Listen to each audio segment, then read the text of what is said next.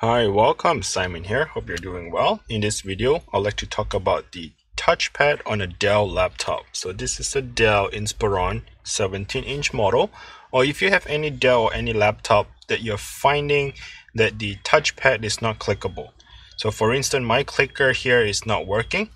And you can see that the trackpad is actually bulging out. I know it's hard for you to see it on the camera, but as you can see that it is not flat to the surface.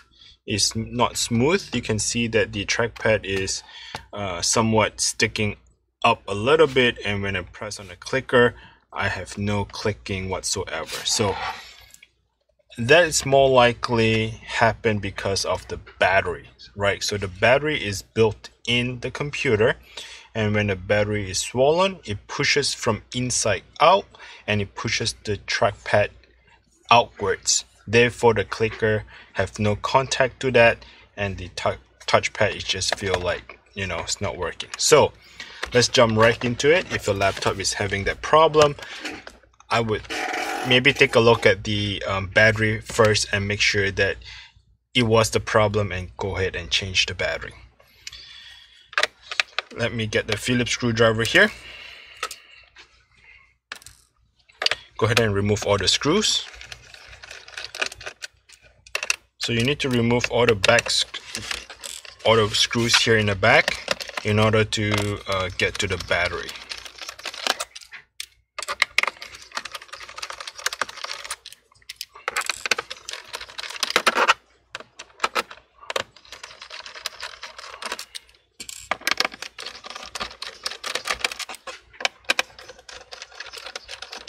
And again, the screws are not the same size. As you can see that one of them is a much shorter compared to the other one. You might want to pay attention to which screw that goes where. It looks like the one right next to the DVD drive and the one that is holding it is a lot shorter compared to the rest of it.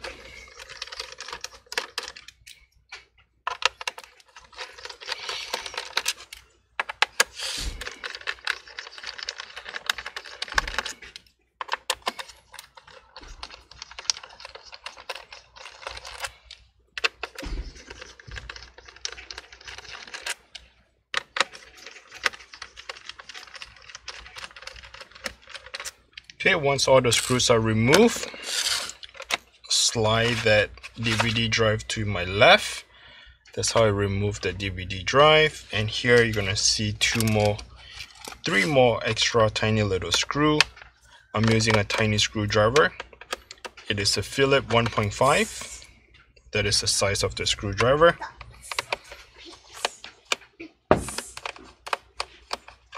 Once you remove all the screws, let's go ahead and open up the back cover here.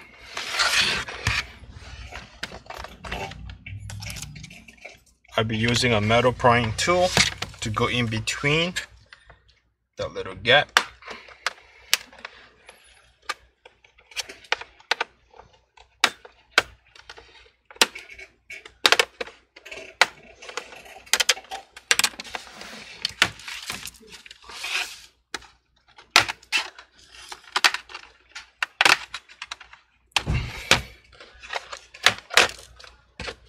Okay, and then just remove the entire back cover. As you can see, the battery is here, right underneath the trackpad, right in the center here. The battery is bulging. Okay, it's WDXOR. So I do have a replacement battery, and that is how the battery should look like instead of that. So let's go ahead and disconnect the battery by sliding the cable down. Slide the cable down towards your body.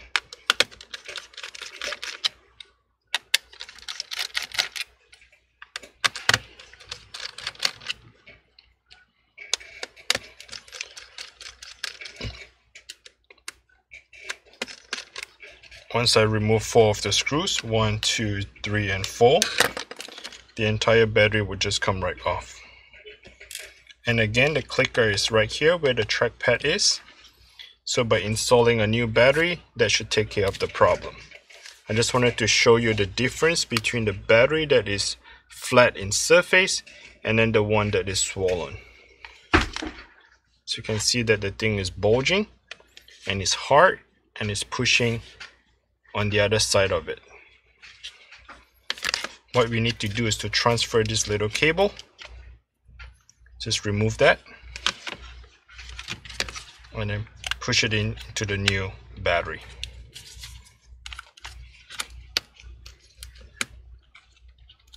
To reconnect the battery, just slide it back in and push it away from your body.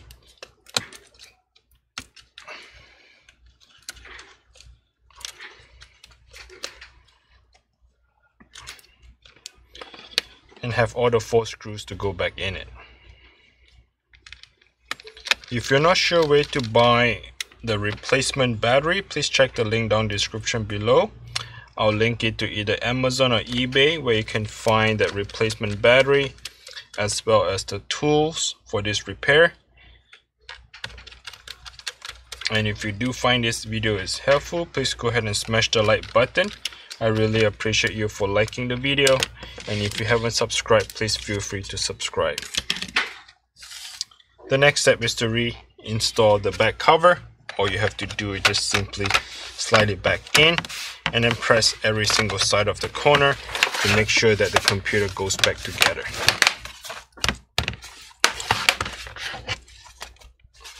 Okay, at this point here, before I put the screws back, I just like to go ahead and find a clicker. As you can see that the trackpad is flattened instead of bulging. Right, the trackpad has receded back its original position.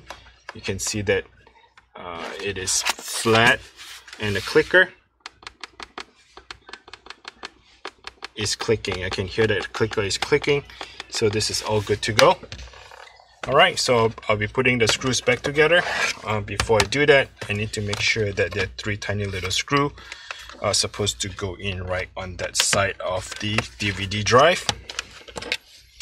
And if you do find this video is helpful and it is save you some money, and if you want to share your gratitude, please feel free to click on YouTube Super Thanks.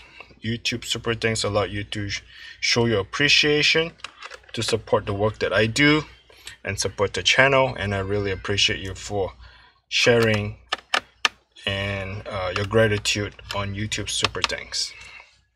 Okay, thanks for watching. If you have any question, comment down below. I do read your comments and I'll answer it through comments. Good luck with the repair, and until next time, bye now.